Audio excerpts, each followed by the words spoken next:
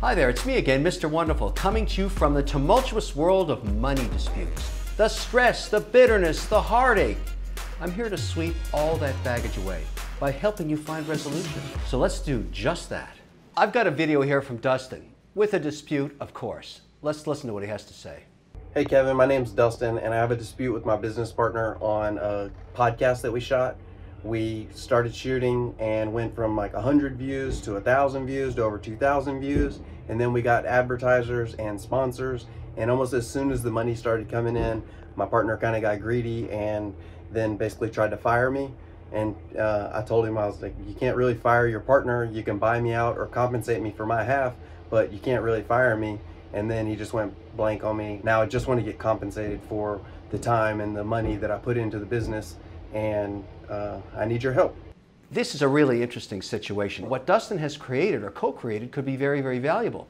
But I need more information, like, is there a contract? Is there a real partnership? So I've got him waiting on video. Dustin, nice to meet you. Nice to meet you as well. So Dustin, ¿qué pasa, hombre? What happened here? So he asked me to join the podcast just to get some traction. They couldn't get it off the ground. And so there was a meme of me and you may have seen it, me and a girlfriend of mine at an Astros game, and it went viral multiple times with different sayings and stuff. So basically the first show that I did went over 250 views, and that was just organic.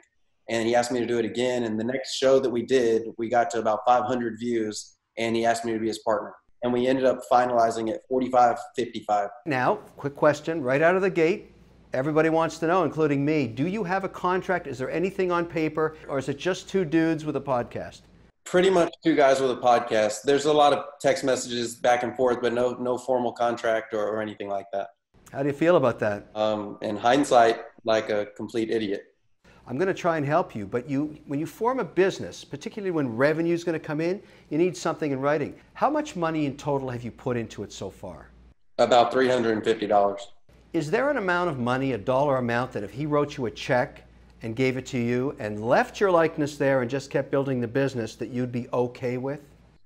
$67,000. All right, Dustin, you put $350 up and now you want $67,000 back?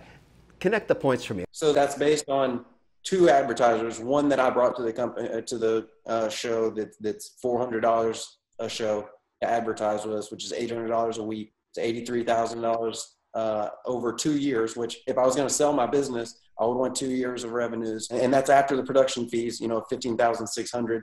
So that's $67,000. That's not unreasonable. You're sounding pretty savvy now. I thought you might have been a little naive not to have a contract, but at least you know how to value the business.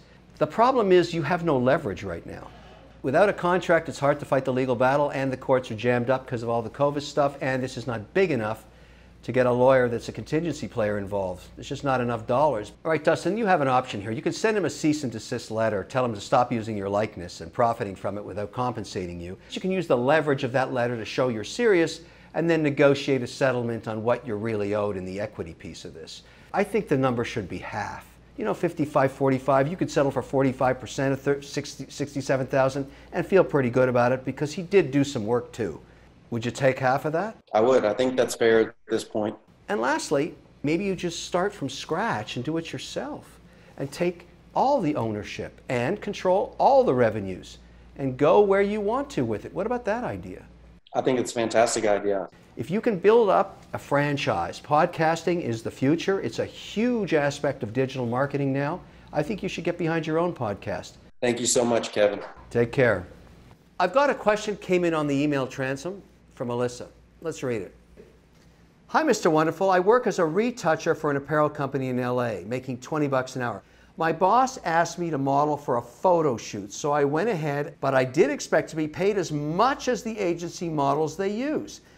These models are paid $1,200 for an 8-hour shoot, but after 3 photo shoots, I still haven't been paid anything beyond my regular hourly rate, which is $20. I remember that. I enjoy modeling, but not for free. And again, I was originally hired as a retoucher. Should I not have agreed to do this in the first place? What do I do? Oy vey, what a mess. Alyssa, first of all, let me explain to everybody what a retoucher is. You're actually modifying photographs of clothes. That's a skill set. That's a talent. You're being hired. You're being paid $20 an hour to do it. I get it. But you have a full-time job. And your boss has every right to ask you to do things as an employee. Nothing wrong with that. You know, listen, you got a problem. You've already done 3 shoots and you haven't even squealed about any of it. You haven't made any noise at all. So now you're in a bit of an under-leveraged situation. Here's the answer.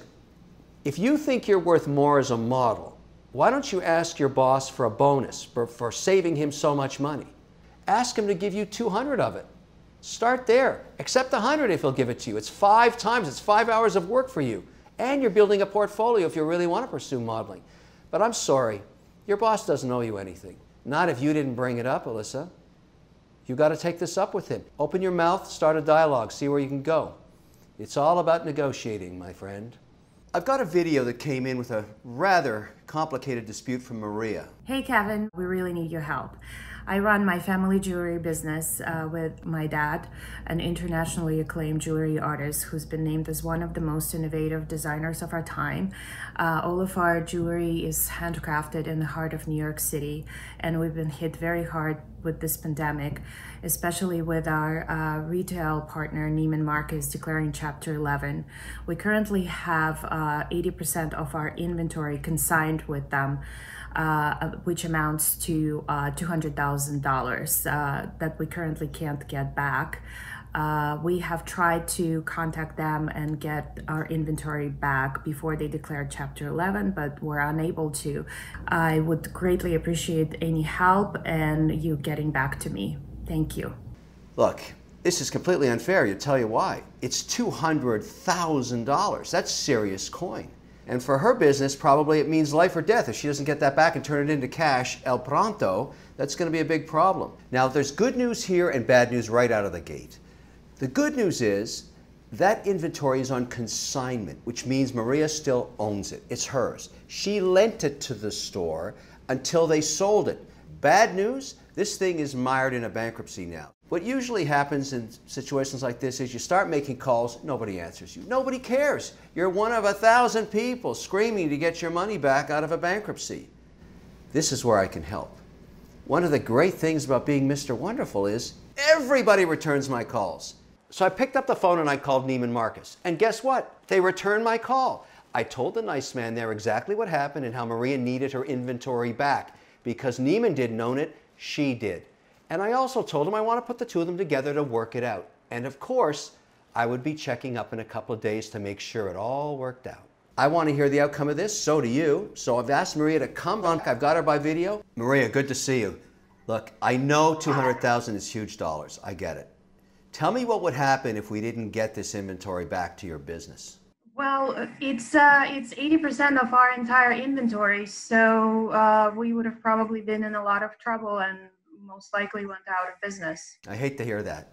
Now, I got you set up with the right person within the big box retailer. Tell me what happened. It's actually incredible. They asked me for all the paperwork, and it was at my fingertips, so I emailed it to them right away, and in less than a minute, the head of jewelry got in touch with me. They apologized for not getting back to me earlier. And they said that they will make it right and they will file the appropriate paperwork so that we can get our collections back within a few weeks. Well, listen, I'm really happy I could help out here. This is a wonderful outcome. You know what saved both of us here, Maria, is your meticulous record keeping. Without that, I couldn't have helped you. That was the key. You've done a great job tracking all this stuff and making sure you knew where it was. That was brilliant. I couldn't have done it without you, Kevin. Thank you. I really appreciate that, but I'm here to help. That's why I do this. We wanted to say a huge thank you to you, and if you come to New York, we would love to see you at our gallery in Times Square. That's very kind. That's very kind, Maria. Anyways, thanks a lot. I'm glad I could help. Take care. Stay healthy. Stay safe. See you soon. Thank you so much, Kevin. I have a video here from Corrales, which is an incredibly, I'd call it interesting and complex case. Hello, my name is Corrales. I'm a high school chemistry teacher and an entrepreneur in Tampa, Florida. And my money dispute has to do with having $18,000 in student loans taken out in my name without my knowledge or consent. It all started freshman year of college. I had a very close family friend that I've known for a very long time offer to pay for my college as a gift. I trusted this family friend, so of course I said yes. I was thrilled to have the opportunity to live on campus and to have this person's help. Well, fast forward a couple years, we had a huge falling out, a bad falling out with this family friend. So that's when I took over my expenses. And then I discovered that $18,000 in student loans has been taken out of my name without my consent or knowledge. My signature was forged, and he took all the necessary steps so that I wouldn't be made aware of it. I attempted to contact that family friend directly through text and call and never heard from them again. So that's when I went to file a police report. And then I waited for that investigation, and the case was closed because it went to my betterment. So I pretty much lost hope. I'm still paying these student loans. With all the balloon and interest, it's $25,000 that I'm still paying. I still owe $25,000. I don't think it's fair because I never signed up for this. Kevin, can you help me? Well, there's just so many questions to ask. I had to ask Corrales to join me. It's a crazy story. Let's bring her on. Corrales, you there? Yes. Hi, Kevin. How are you? Very good. Listen, I got a million questions. I got questions. Go back. Tell me what happened there. I need to understand that. So I began college as a freshman, and I had 75% of my tuition already covered from scholarships. I did have some extra college expenses, and a close family friend said he'd take care of it. Now, when he said, I'll take care of it, you assumed gift. He's going to give you the money. Right. Right. 2 years go by and we have a falling out with this family friend. And so I took it upon myself to take care of my college expenses. And so I ran my first credit report and I discovered that I had $18,000 in student debt. So you weren't in arrears? No. So the original loan was 18 and then the interest accrued up to 25,000. That's the new number. That's a serious chunk of change when you're just getting out of college. And especially to a teacher. I make about $35,000 a year, and it is going to take me until 2040, so another 20 years, for me to pay off these loans, and I would have paid $40,000. 2040.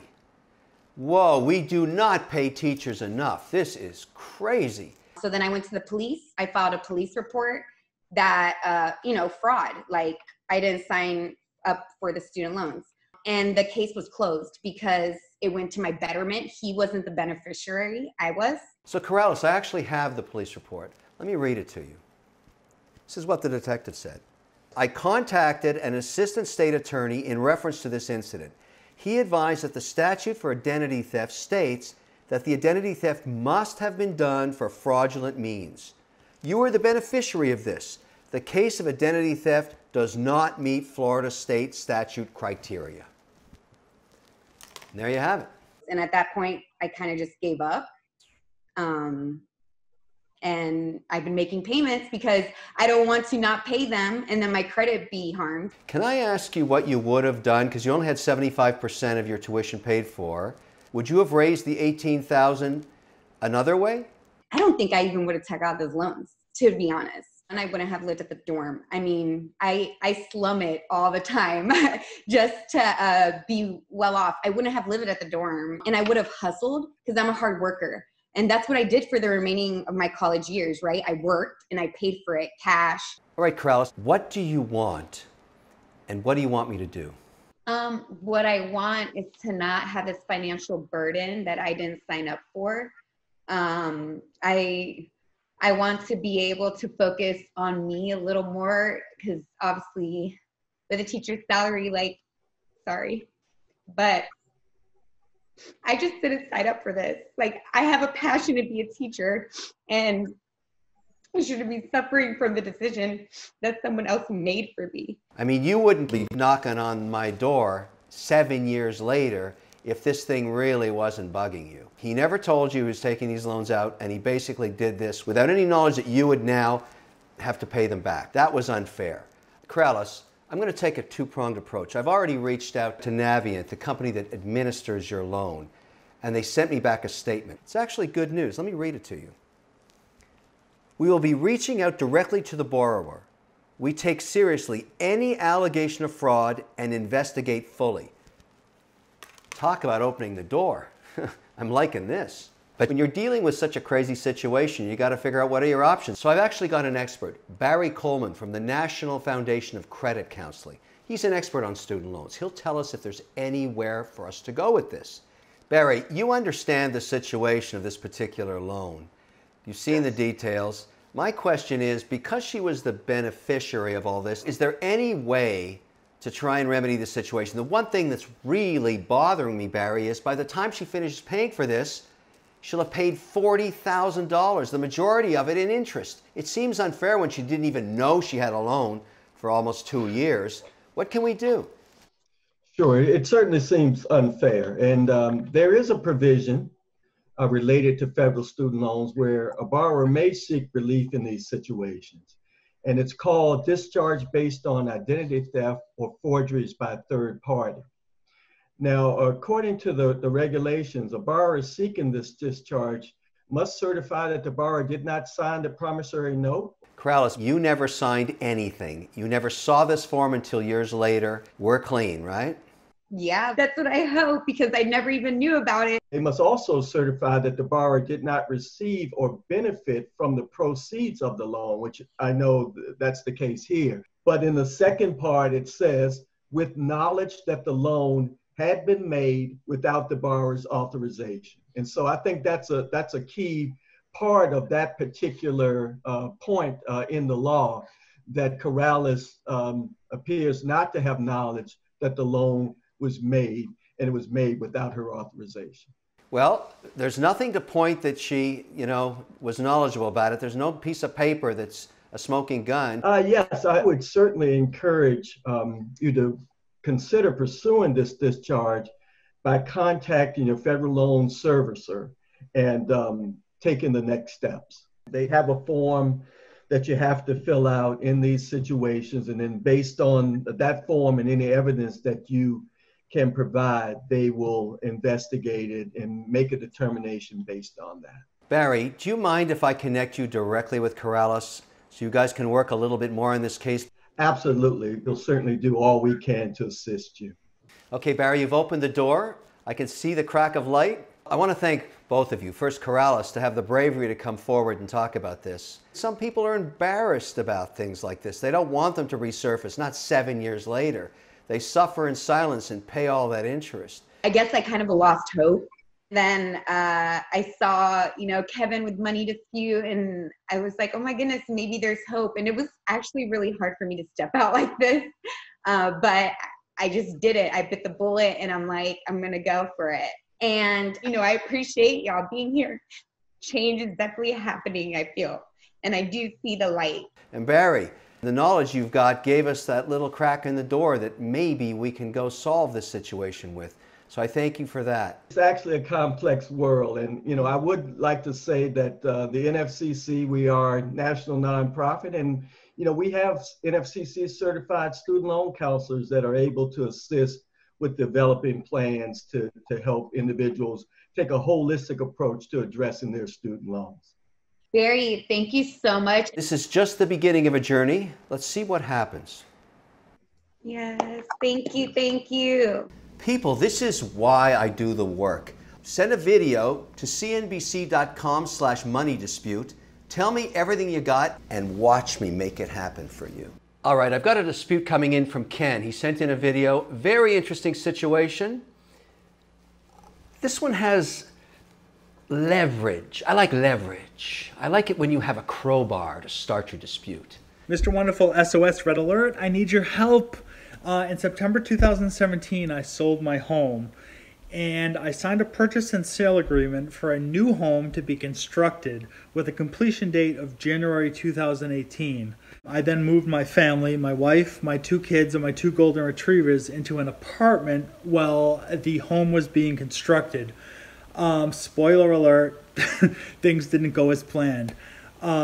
January 2018, February, March, April, May, June, July 2018, the house was not complete. At that point, asked the builder for my $34,000 deposit to be returned to me, and plot twist, the builder said no. Since that point, in May 2019, he sold the house to someone else for more money than what I was even going to buy it for. So he's made out on the deal. Can you give me a strategy of how I can go about getting my $34,000 deposit back, as well as I've spent more than $15,000 at this point in litigation trying to get that deposit back?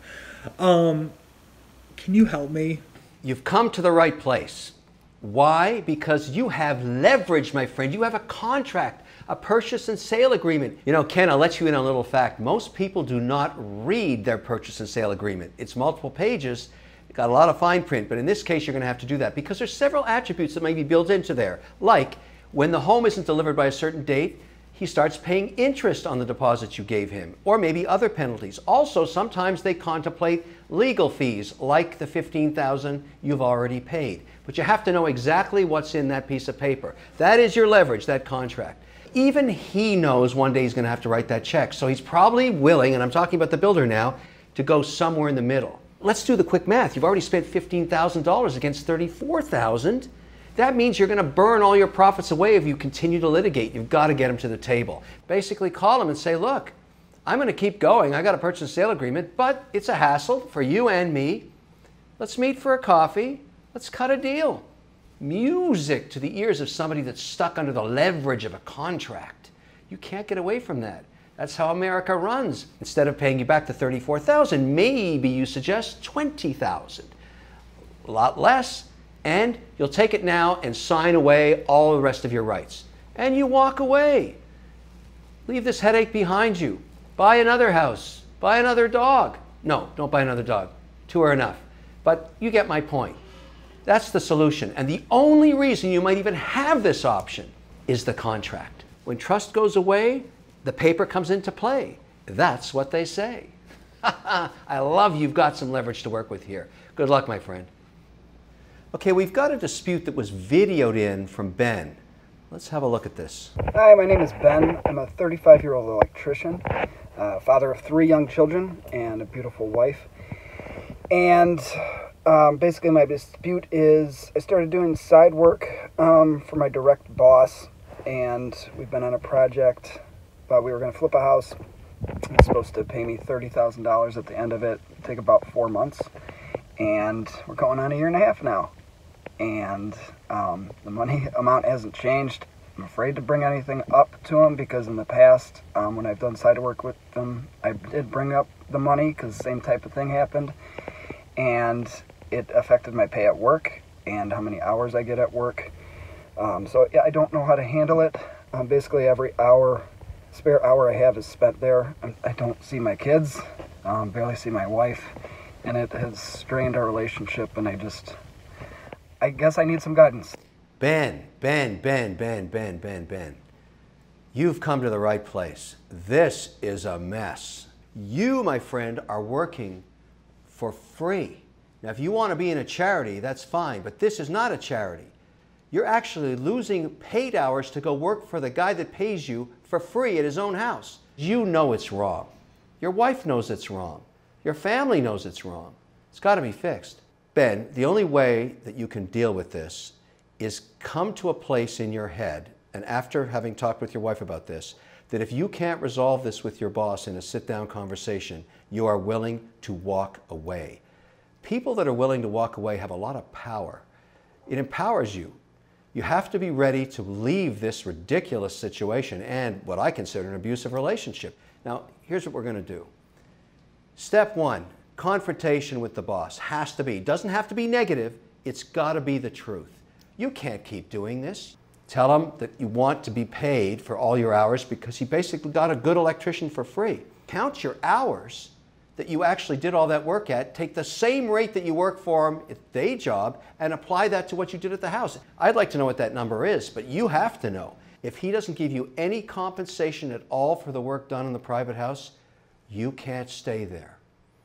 The world is telling you to go get another job. That's exactly what's happening. So be prepared. Tell your wife your plan. You're going to go talk to him. If he says go pound sand, I think the world will treat you well because you're a nice guy, and I'm going to make the assumption you're a great electrician. You just move on. Sometimes in life you got to take the risky, prickly path, and that's what this one is. Ben, good luck to you. I really feel for you, my friend. You're a good guy, and this is just wrong. You know, I love hearing from you about all and any financial conflict, and I want to keep hearing from you. So visit cnbc.com/money dispute and please upload a video. I can't wait to see you. And until then, stay healthy and take care.